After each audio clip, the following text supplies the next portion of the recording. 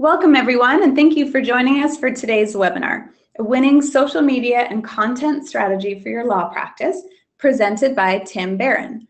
My name is Stephanie Phelan. I'm a marketing manager at MyCase, and I will be your host today. But first, I'd like to give you a few tips about participating on GoToWebinar. The webinar control panel is on the right-hand side of your screen. This is where you can control audio, chat with me, and submit questions. Please use that questions pane to submit your questions all throughout the webinar. I'll be collecting those questions and saving them to ask Tim at the end of his presentation, but please don't wait until the very end to shoot those over to me. Also note that these slides and the recording will be available by end of day tomorrow on the MyCase blog, and we'll email that to all the registrants. When you close out your webinar today, a 5-question survey will pop up. All you have to do is answer those 5 questions and you'll be entered to win a $100 Amazon gift card.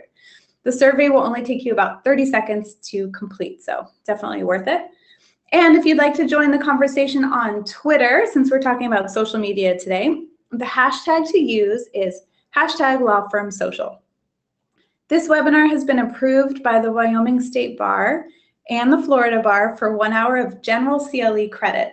If you are a Florida Bar member, note course number 2713R to self-report your CLE.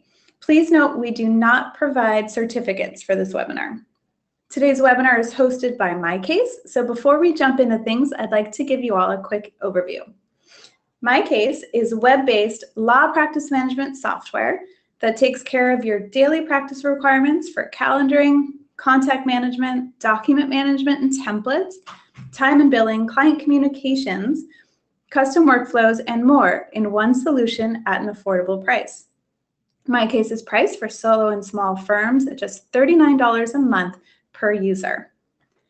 We also offer MyCase websites for our customers. The one-time fee to set up and build your custom website is $9.95.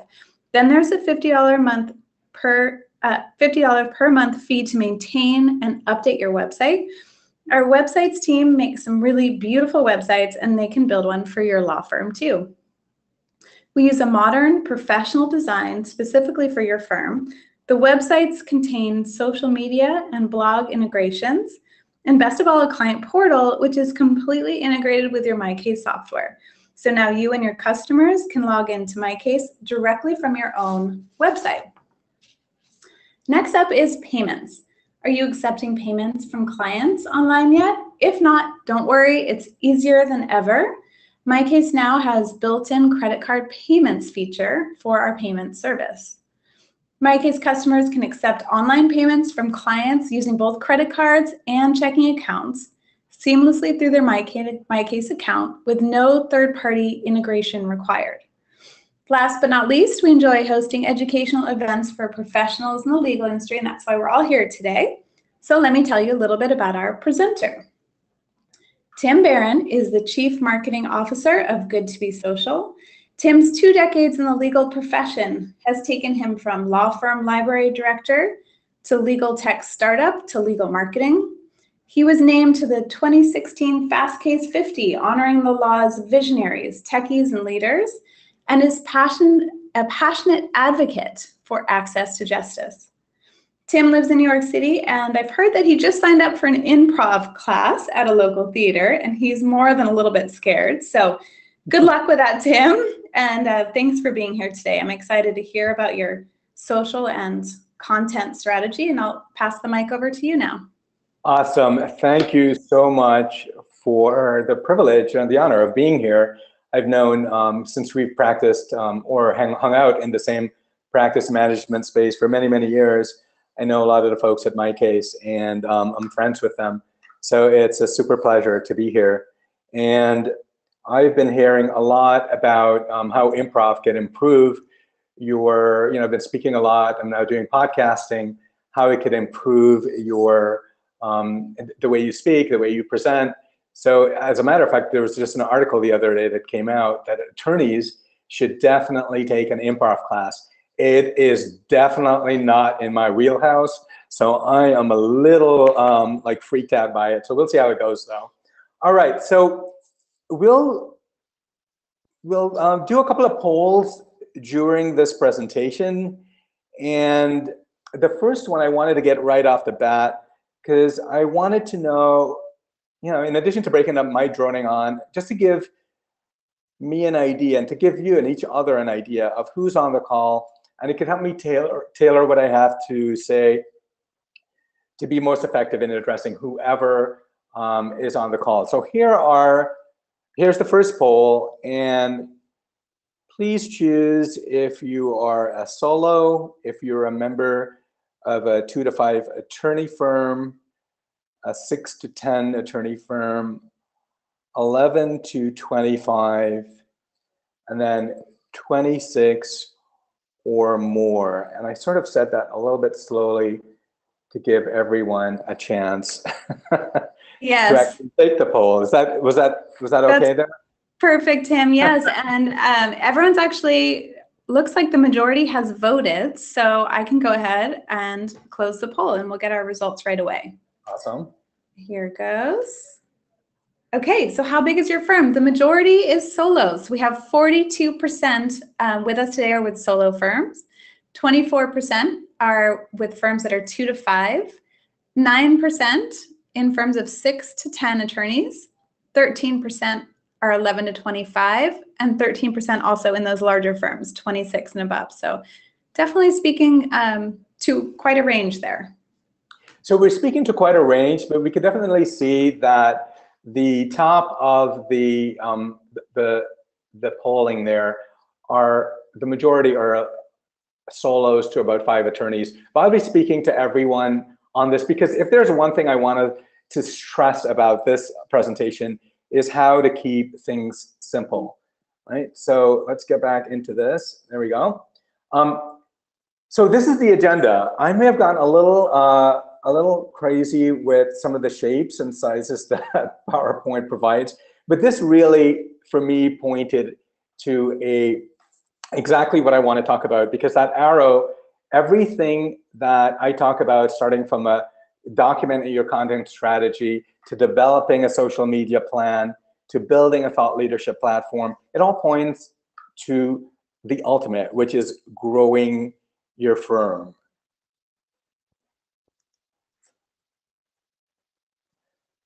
So very quickly, I'm going to do another poll. So I think we have 3. So this is poll number 2. And before we get into the content strategy, I just want to know what kind of content you produce, right? So it'll allow me to talk a little bit more about either blogging or ebooks.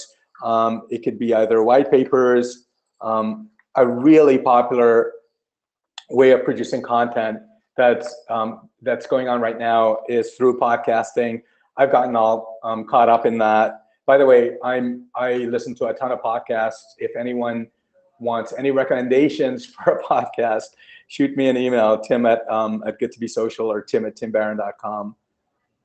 All right, so you can choose multiples here, right? You can choose blogs, ebooks and white papers, webinars, podcasts, and of course there are a lot of other ways that you can produce content. So if you could go ahead and choose that. Okay, great, thanks. And if they don't do any of those, should they select other maybe?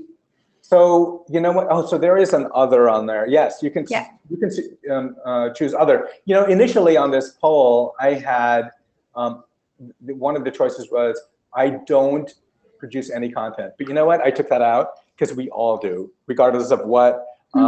If you're creating a practice area on a website, if you're presenting during a webinar like this, or whatever you're doing, you're producing a piece of content. Okay, great. All right, everyone's pretty quick to vote, Tim, so I'm going to go ahead and close the polls and share our results. Okay, so what content do you produce? 47% said blogs, that's impressive. 10% ebooks and white papers. 9% produce webinars. 5% are doing podcasts, and 61% fell into that other category. All right, so I am loving that 5% podcasting, because we did a similar poll a couple of years ago, and that was 1%, right? So people are starting to discover the value of podcasting. And again, if you ever want to talk to me about that, just shoot me an email. I'll talk your ear off. So one of the things that law firms have gotten pretty good at in recent years is producing content. So this survey was taken by Green Target and another organization just a couple of months ago. And in it, one of the things that was most startling for me was seeing that law firms are not only producing a ton of content, but even though in-house counsel, which are the clients of the law firms,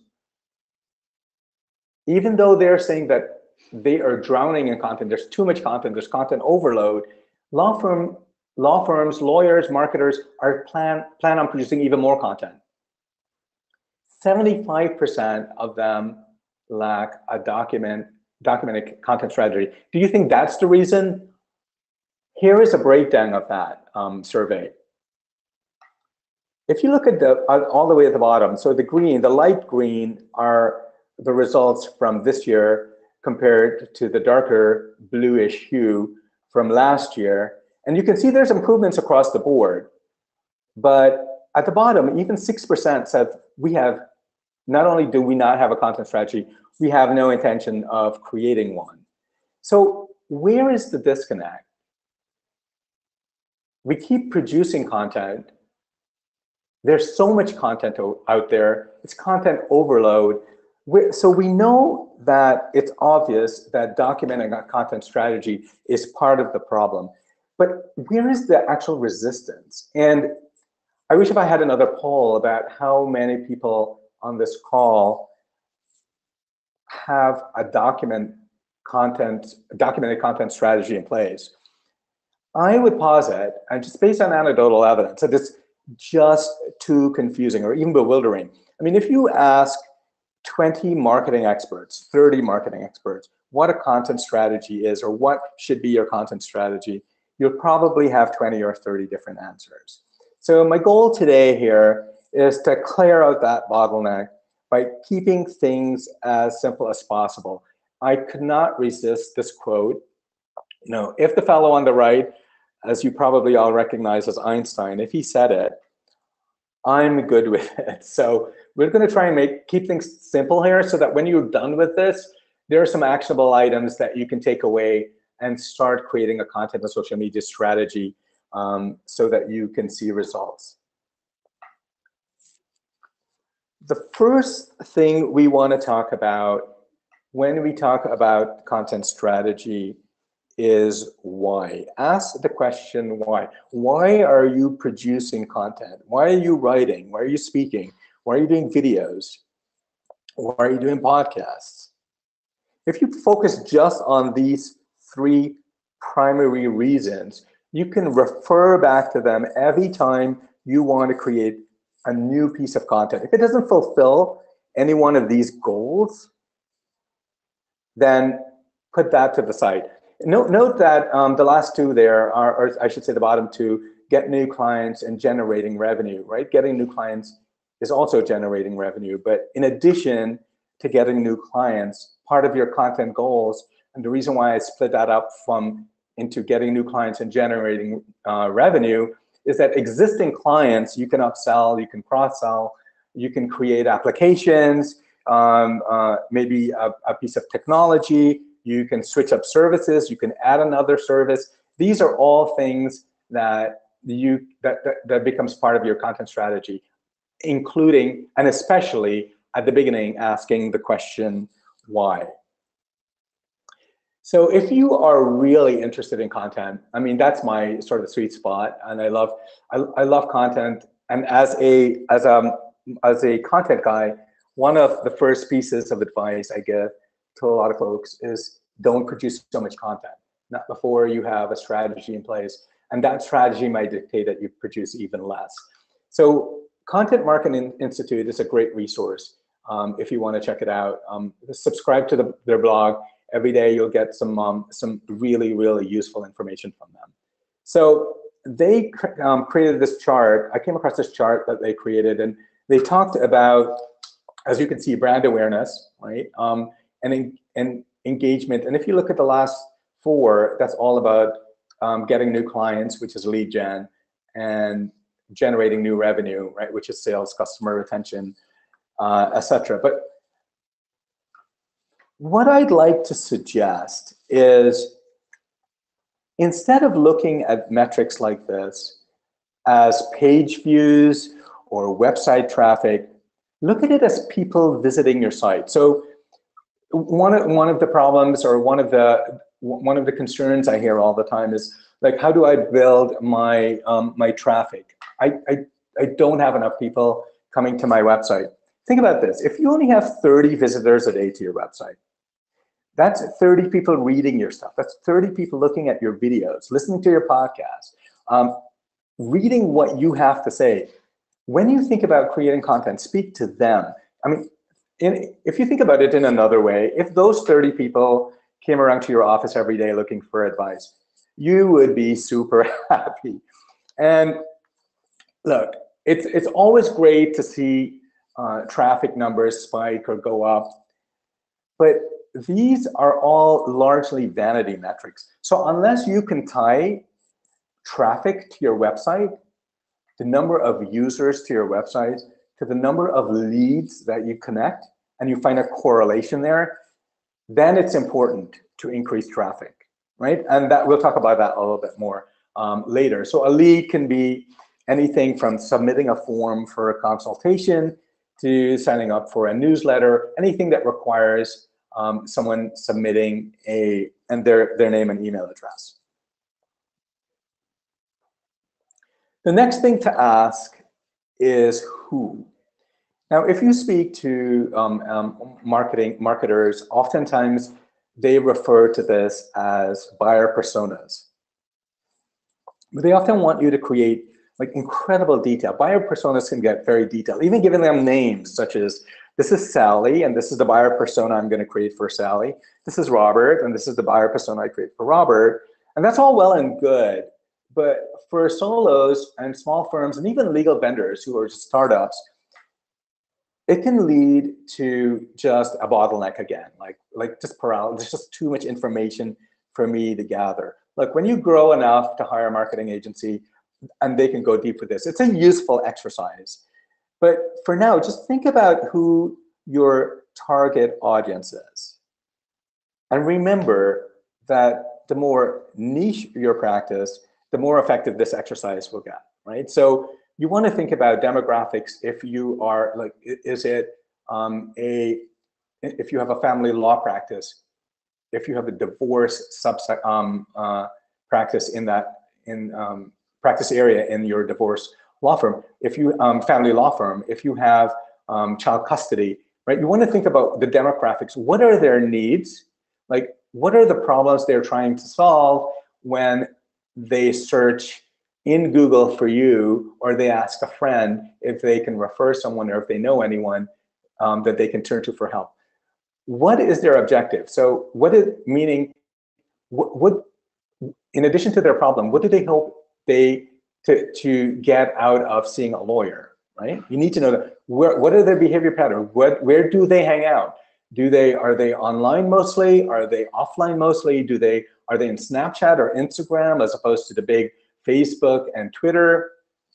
You need to know these things, because that's where you will try to concentrate your efforts on.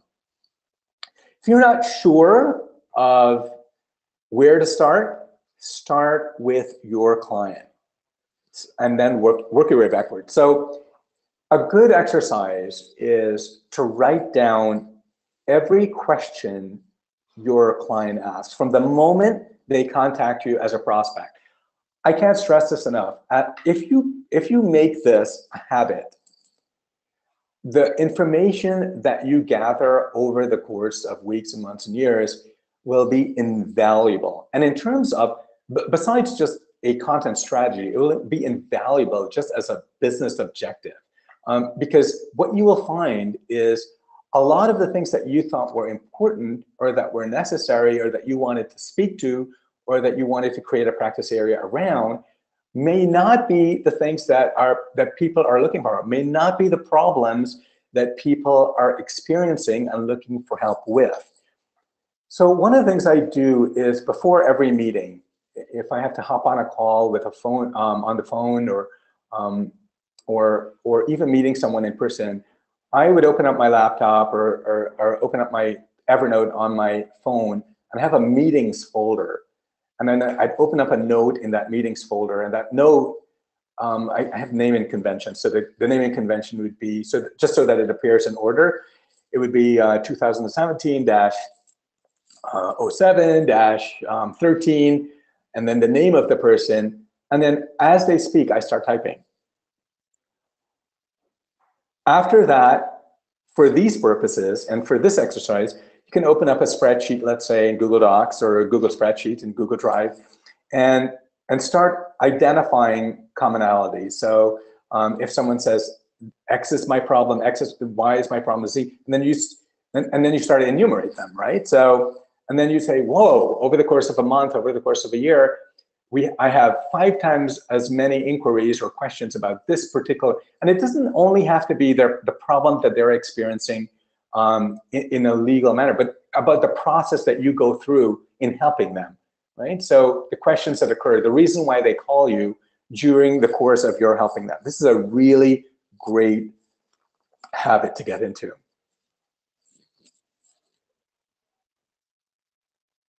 So we talked a lot about documenting, right? So I just talked about Evernote. I just talked about Google Docs and Google Spreadsheet. We talked about the why. We talked about the what. Make sure that you document them. Without documenting them, as this pithy saying goes, a goal unwritten is just a wish. If you don't document them, you don't have those guideposts to refer to along the journey of creating content and of trying to build relationships and try to grow your practice. Now, next comes the what, right? So we've talked about the why. We've talked about who, but how do we do this? So if you think about it, think about strategy. There are different thoughts in marketing circles that, oh, you really have to separate content strategy from content plan, social media strategy from social media plan, and it all sort of goes together. And the only reason and I like the idea of just having a content strategy / plan and just having it all in one document, but it's a good exercise to think of content strategy as your why, because you can always refer to that. Just why are you doing this? And then think about what as your content plan. How are you going to implement this? What platforms are you going to use? What are the topics that you're going to cover? Like how often, what's the frequency of creating content? Which platforms will you use? And we'll go into these in a detail right now.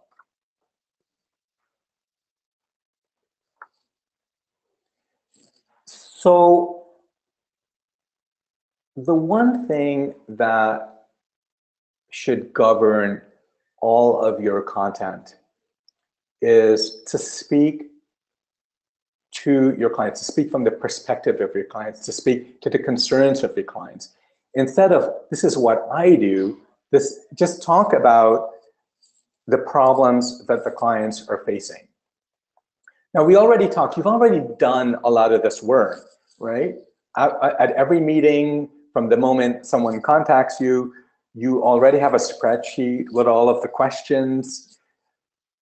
Make sure that you talk about those issues.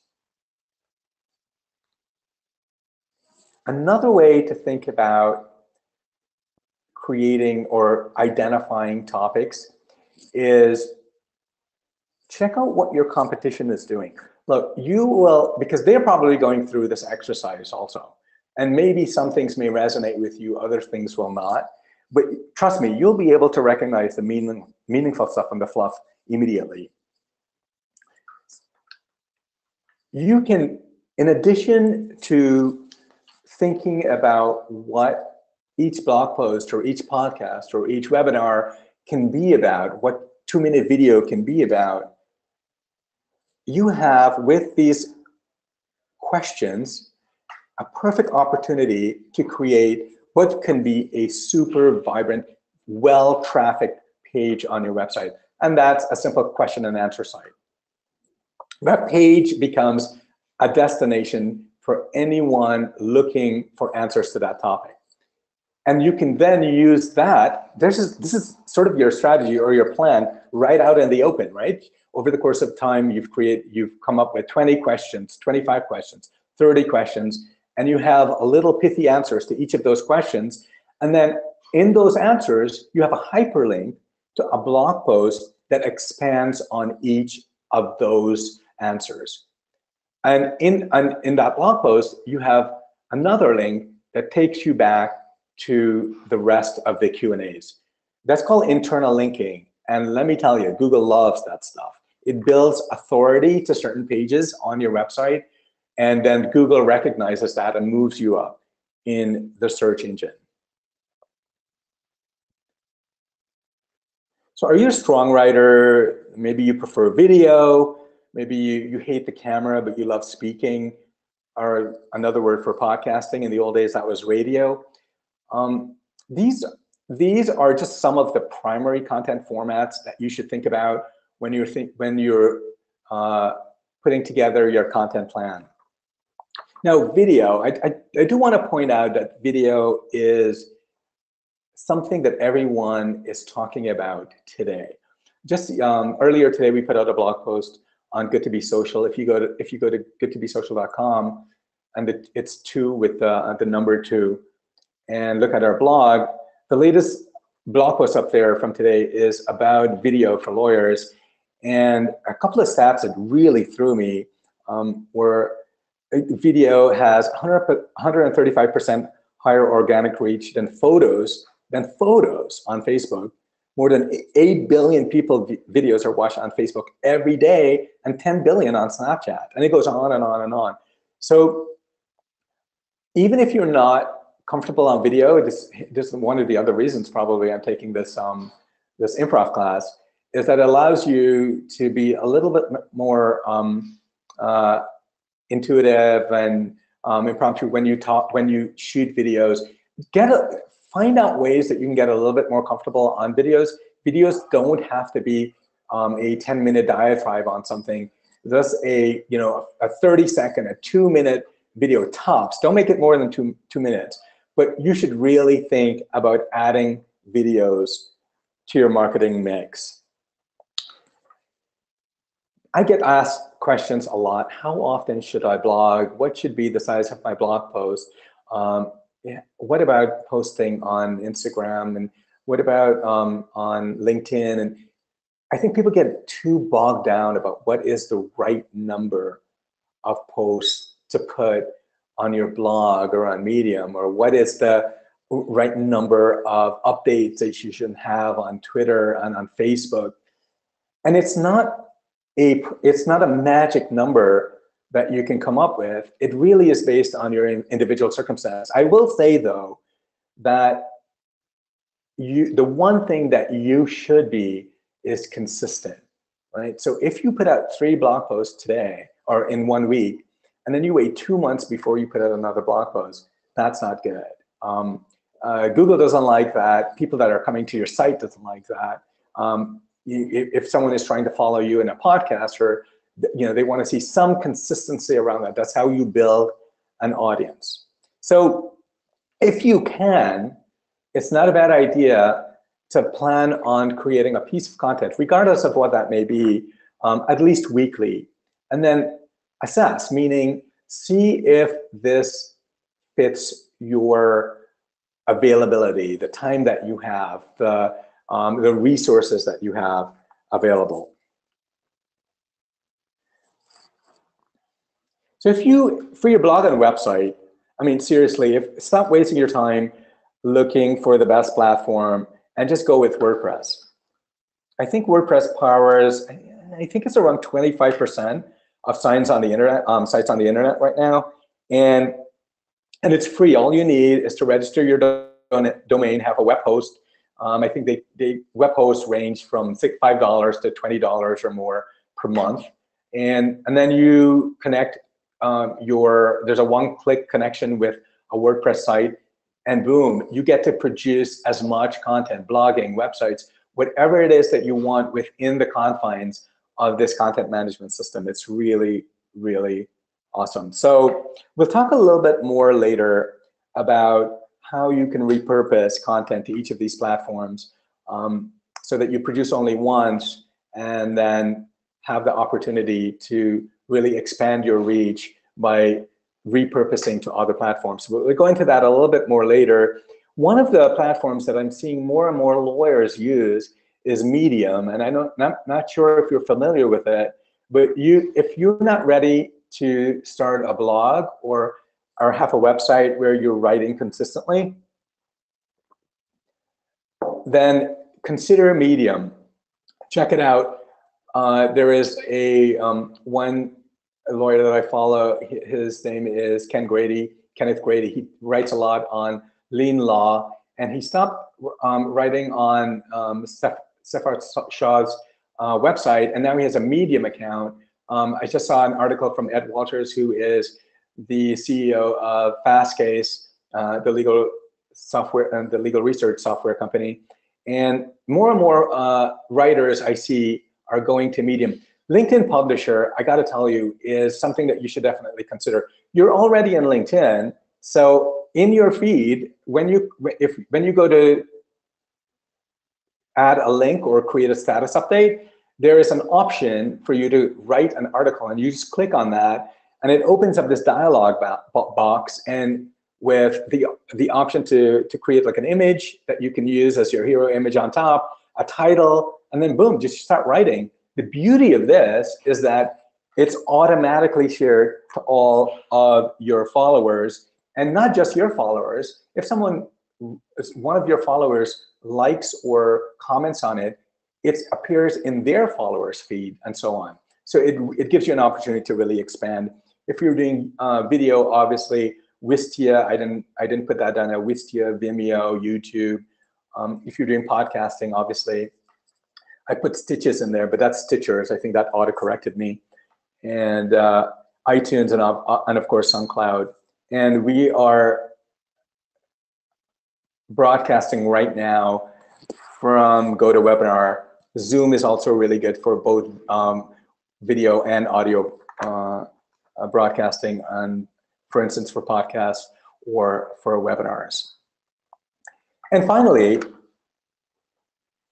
your content plan should, this is one of the areas where a lot of people fall short.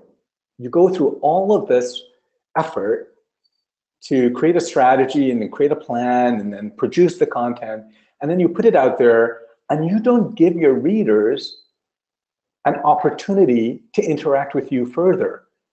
You need a call to action. Ideally, your call to action should have a form in it, an opportunity for whoever clicked on that link to fill out something. Then they become a lead, which you can nurture over time, right? That could be anything from a consultation form.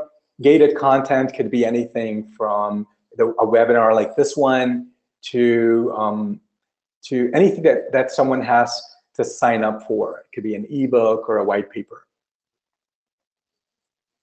Your services page should also, so if you have a practice area page, the reason why I put services page on there is at the bottom of a services page, you should always have a call to action. So even if all you're doing is linking to a page that expands on the topic that you just wrote about or that you just spoke on, then, and they go to that page, they'll still have an opportunity to get in touch with you and for you to be able to add them to your lead, to then nurture them through emailing and through newsletters and stuff like that. Now, putting it all together, this is also another bottleneck for some. I've come across this a lot, and it shouldn't be. This is actually really simple. I think the thing is that there's a lot of applications out there. I mean, there are a bazillion applications, including WordPress plugins. There's one that's really popular called Trello, which is really boards where if you have a team of writers It keeps them on task, and it's pretty awesome. But my recommendation is that you simply use a Google spreadsheet. And in that spreadsheet, if we have time at the end, I might go out and show you some examples of this. But if you have a spreadsheet, if you're in Google Docs or you're in Google Spreadsheets, just create columns for each of these: the publication date, your desired publication date, the author if you have multiple authors, your keyword is, or key phrase, right? Keywords can be more than one word, so that's called a long tail keyword. Those can be all of the questions that you've already put together from over the last few weeks, over the last few months, over the last few years. You have a ton of keywords there, right? So you put those keywords in, and then you create a headline from there. What is your target audience? If you have different practice areas, or if you have a practice area that you think different people would find more useful than others, you need to identify your target audience for a specific piece of content, for a specific question. The call to actions that we talked about, one of the good things about creating an editorial calendar and putting that call to action in there is it's an opportunity for you to discover what you're missing. So you'll have these different questions by category, and you'll be like, you know what, I don't have a call to action for this. It gives you an opportunity to create that. The content type, meaning, is it an infographic, a video? And then finally, it's a draft. You can update it with if it's a draft or it's published. Now, the next step for this that you can do is, and which I like to do, I just go ahead and put it into my editorial, create a calendar in my Google Calendar. So you can create, if you go to your Google Calendar, you have an opportunity to create additional calendars in there. Just create one called Content Calendar or Editorial Calendar, and put all of these, whatever posts that you want, that you've assigned in your spreadsheet, put that into your calendar. Assign a time for it. Let's just say maybe 9 o'clock in the morning, or if you're a night owl like myself, 10 o'clock at night. So it alerts you, and then boom, you could get in there and you could start writing. On my phone, my only notifications that I have going are for calendars. Everything else is off. Facebook, social media, anything. I have, even emails. I actually have to go into my email or go into my social media to see what's going on. The only notifications on are my calendar events, and that's the only thing that I need. And by the way, I highly recommend it. If you're being bombarded by notifications, because even if you have your phone next to you and a notification isn't coming in, just having, in just been many studies, just having it next to you means that you're distracted from what you're doing, and it's not good. All right, so that's, in a nutshell, content, right? We want to go into, let's talk a little bit about social media.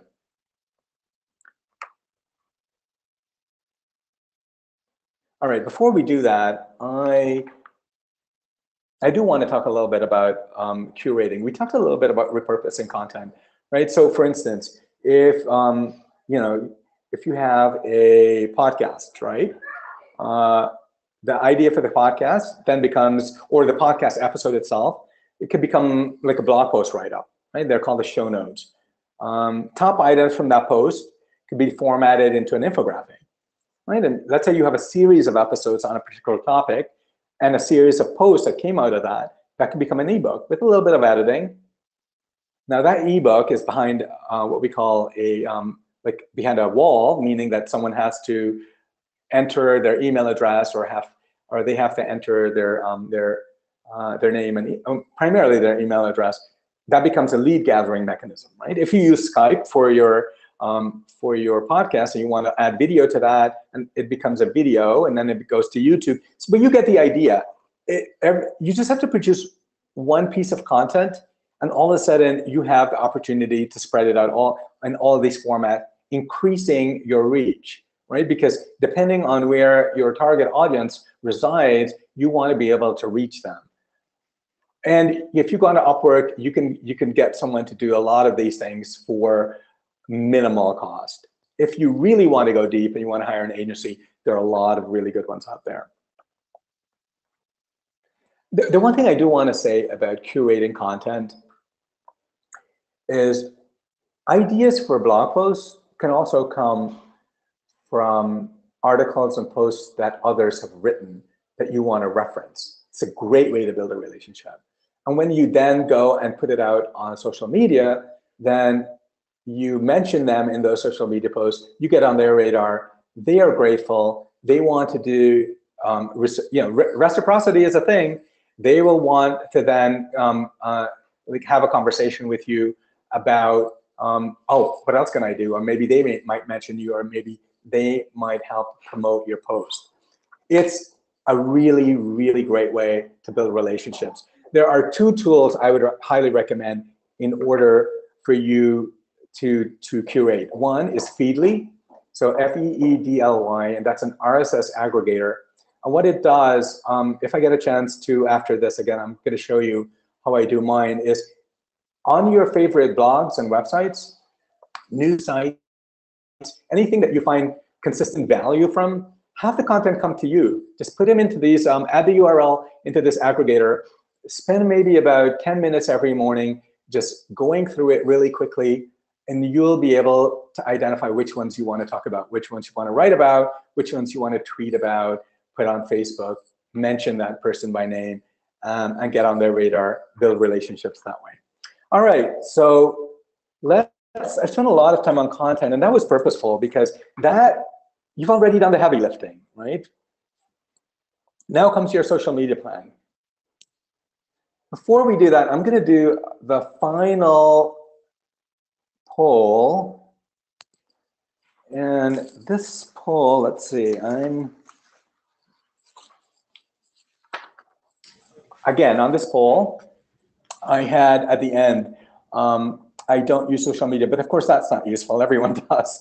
And if you don't, then for maybe the 1%, then you should definitely get on it.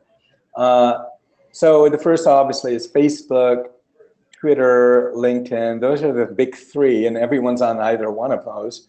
And YouTube has now become an enormous, I think it might be the second search engine after Google. An enormous opportunity, especially if you're creating video. Instagram, depending on your niche, Instagram and Pinterest can be very useful. So, hey Stephanie, let's see the results of this thing. Yeah, definitely. So please go ahead and select your option there, and I will close the polls. Okay, here goes. And share our results. So what social media platforms do you use?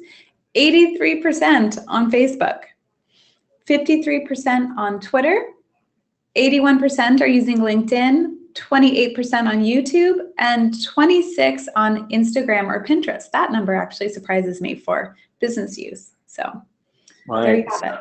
That's pretty awesome. Instagram and Pinterest. I'm sort of excited to see that. 53% on Twitter. That's pretty cool.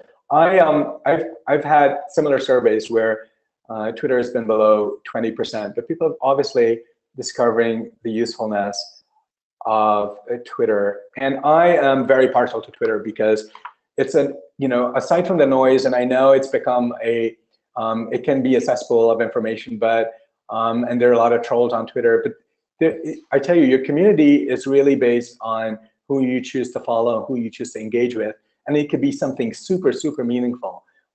So for the 47% that are not on Twitter, I would say take some baby steps into Twitter. Shoot me an email again, Tim at Good2Be-Social, tim@timbarron.com, and I will gladly run you through how I got into using Twitter in 2009. It took me a year after I first discovered it to really discover the value of it. I just came across this article the other day from last week from Adweek of all places, where they sort of confirm and emphasize what I try to say is that it all starts with content. And so you've already done the heavy lifting, which is content. right? Let's talk about relationships. Now, mind you, content and creating content is a big part of building relationships, but social media is where you really put that on steroids.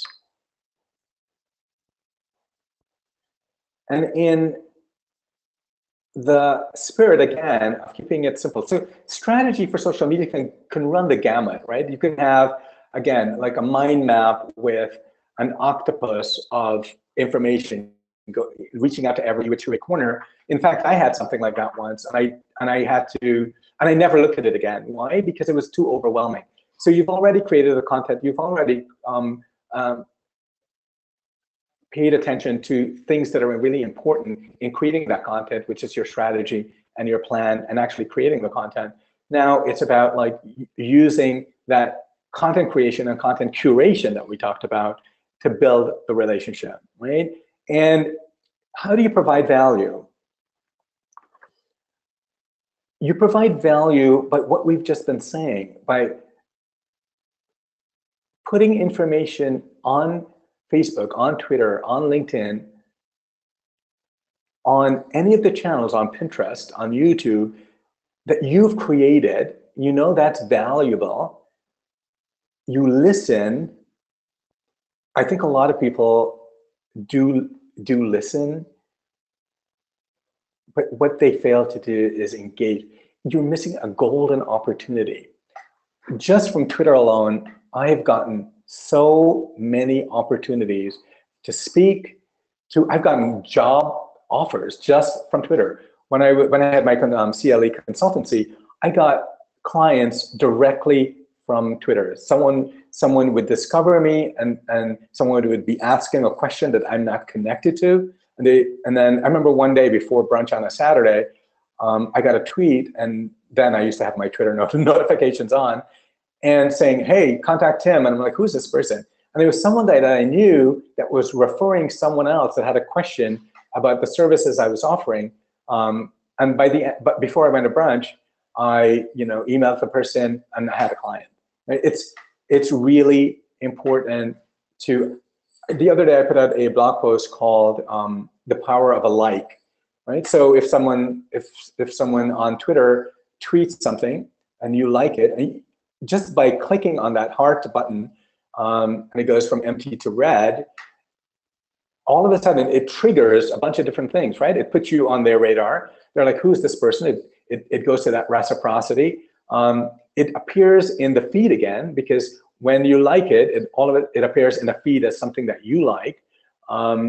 It's the genesis of what could be a meaningful relationship. So here are a couple I want to show you an example that happened just a month ago. I was on Twitter. I know Gina Cho, I know Moon, I know John, and Alex. I was just getting to know. These are folks that I knew on Twitter, and then I came across a post from Alex, and it talked about how they started this new entity called Start Here HQ, and I think it's a way for lawyers to go and get help with designing their stuff, and a lot of really, really good stuff, very, very cool stuff. I highly recommend it. If you're on Twitter, go to Start Here HQ, connect with them and see what they're doing. But here's the story. This is from Alex. I co-founded Start Here HQ with 3 amazing individuals. The thing that was really amazing to her was that all of them met on Twitter. This is the power of connections. This is the power of social media. And this is what you should do at a very minimum, right? You don't have to go into like strategies that expand beyond the page.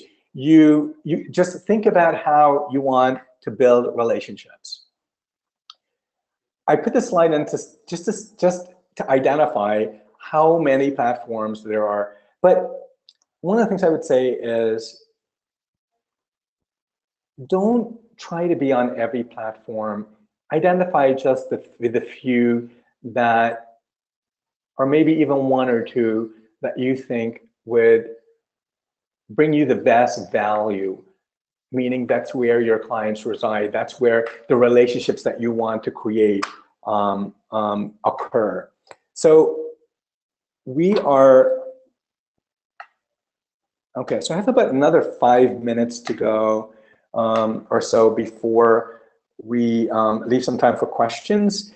And by the way, even though we wouldn't have a ton of time for questions, if you enter a question, and I'll ask Stephanie to send them to me, and I'll try to email each one of you back with an answer. I just want to touch you really briefly. So organic social media is great. It's great for building relationships. It's great for putting your name out there, and it's great for putting some of your own information out there also, and for curating and all that stuff that we just talked about.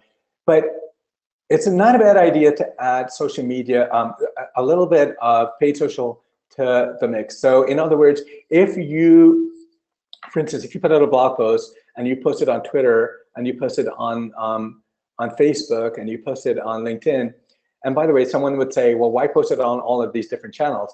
Because you're not probably yet sure where your audience is hanging out, and this will give you an opportunity to identify where they're hanging out based on your interactions and your reach. But you could start by boosting a post right on Facebook for like $50. You're able to identify where you want this post to go to, the kind of audience you want it to reach, or you can place an ad, right? And when you're placing an ad, you have all kinds of different options to choose from. You can create a custom audience. That custom audience can be layered on, let's say, a spreadsheet that you brought, that you uploaded from your list of contacts. Now that you can then identify when they visited your website by placing a pixel from Facebook on your website, and Facebook will be like, oh, okay, we can retarget the people that visited a page on your website in a Facebook ad. Yes, folks, it can get a little creepy, but it's also very useful. And of course, all of this leads into your thought leadership platform, right? I mean, you've done the work, right? You've created the content. You've created, not just created the content, but you've followed a strategy and followed a plan. And in addition to that content, you've used social media in very, very meaningful ways. Now you've created, I like to call thought leadership and niching your practice in order to achieve a level of thought leadership is very important. But what I really want to come to is this before we close out, and that is what some people are now referring to, it's software concept, which is your minimal viable product, right, or MVP. We've adopted it to content for minimal viable audience. Through all of your efforts, you've now created an audience that you can test things out with, right? You get feedback from, you get opportunities to build new services or build an application. You get to create new practice areas. You get to test it out with a very active audience. I wish I could spend some more time with this. If you have any questions on this, please let me know. I'd be glad to talk a little bit more about it, and also to point you to some really useful information on it. Here is an example from Twitter. So I mentioned Ed Walters before. Someone put out this, right? Everyone's talking, oh, robots are coming for our jobs, robot lawyering, all this kinds of stuff. And we should not feel threatened by robots, by chatbots, right? If you have this minimal viable audience, you're able to test out these things. You're like, okay, maybe I need to build an application for this person. Maybe I need to create another practice area, or a completely separate practice area, or a related practice area. You're able to get feedback. You're able to put out some information out there and say, let me know what I'm doing, and create it that way. So there are 3 takeaways that I'd like from this. 3 simple takeaways. Identify up to 10 keywords, not more than that, or phrases that you think are most related to your client needs. Create an editorial calendar in Google Spreadsheets and map out the weekly content based on some of those column ideas that I mentioned before. And then for social media, identify folks. It could be 10, 15, 20, 50 people. I have a private Twitter list with over 200 people, maybe 250 people who have identified that folks I want to follow and I want to engage with. So if I don't have time to just scroll through my Twitter feed, I go to that. Identify 20 people that you want to follow them, connect with them, tweet about them, tweet their stuff. Maybe even on Facebook. I know Kevin and Keith is big on that. Identify them on Facebook. That's another level of like leveling up your relationship on there. And then, hey, if you need someone to knock these ideas off of or track your progress or let me know how you're doing, just let me know. All right. All right. You know what, Stephanie and everyone, sorry to hurry up at the end there, but we have some time for questions. Yes, we do. And thank you so much, Tim. That was really, really informative. For those of you who have to leave us now, please take note of 3 things.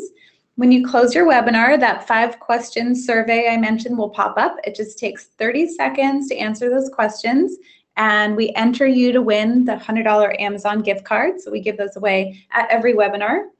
And if you're the Florida Bar member, note your course number, which is 2713R. So you self-report that. We don't provide a certificate.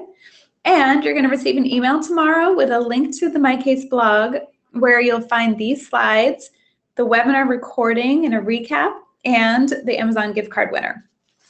And Tim, we have a ton of questions. So we won't get to them all today, but I'm going to send these over to you to answer. For sure. Awesome. But we'll start off with our first one, which is, our firm is very old school and it's not yet on board with social media.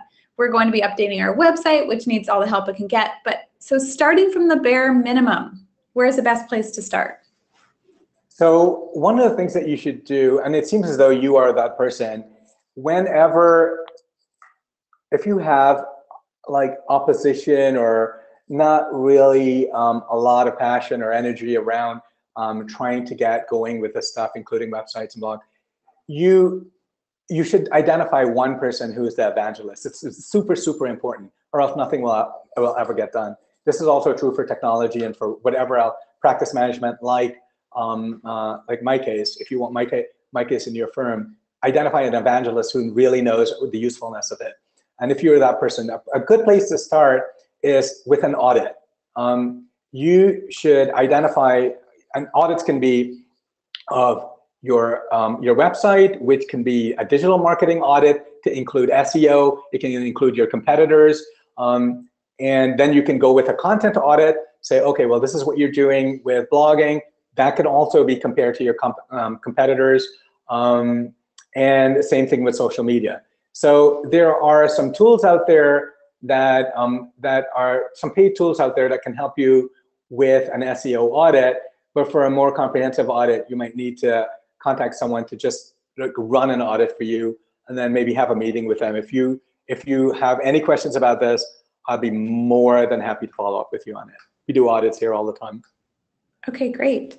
And our next question, how do you deal with negative feedback from social media users, like negative reviews and comments? Oh gosh, so when you get that's an opportunity, right? So I should qualify that. There are trolls who exist only, and a lot of these are bots too, that exist only to make your life miserable. So those you just unfollow and just don't even bother with them. It's not gonna make a difference. But when you get a negative review, if you get negative feedback, it's an opportunity to win that person over. If I see something negative, I try to stay away. If you show your personality, if you talk about things that are controversial, if you talk about politics or whatever it is that you do online, if you feel the need to do that, you're always going to have some negative feedback. When you get some negative feedback, it sort of means that at least you're engaging, you're doing something meaningful and not just posting links to something in a mind-numbing way, right? So if someone posts something negative about you or someone engages in something negative, reach out to them, tweet it, start a conversation.